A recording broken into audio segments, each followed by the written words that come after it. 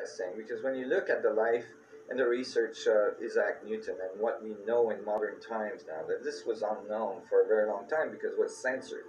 But his private writings have re-emerged now, and we know that he was very much involved in alchemy and study of various ancient civilizations, very much as well ancient Hebraic traditions.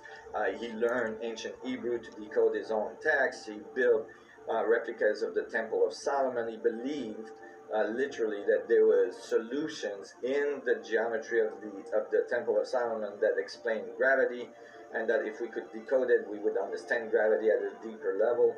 Interestingly, I had a similar path in that early on, since I was not confined by the institutional structure, I was studying independently. I studied ancient civilization because I was finding parallels between what I was finding in physics and what was present in ancient texts from all around the world, from many different cultures. This idea that you find in these ancient views is that there is a way to influence matter and energy in such a way to make them work for you. And what happens in this new view of physics is that, yes, there is like the idea of chi, the idea of mana, the idea of this field of energy that's in space that you can influence is absolutely present in these new physics. It actually flushes out the mathematics on how it does this stuff.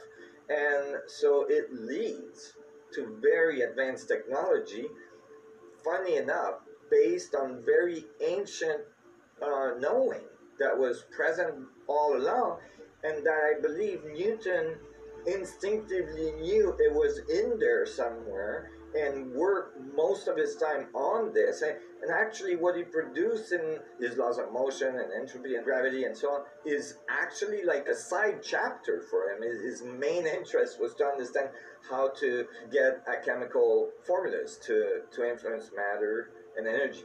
And so I think that there's a lot of validity there. And the exciting part is that if this theory is confirmed and is confirmed by experiments now, so it's very strong, give legitimacy to these concepts. For instance, everything is connected, everything is one, but in a very grounded way, and it leads to the application of these understanding, these ancient understanding, to very advanced technology that could bring us to the stars, literally, that can allow us to birth our civilization into the universe, into our galaxy, into space travel, wormhole creation.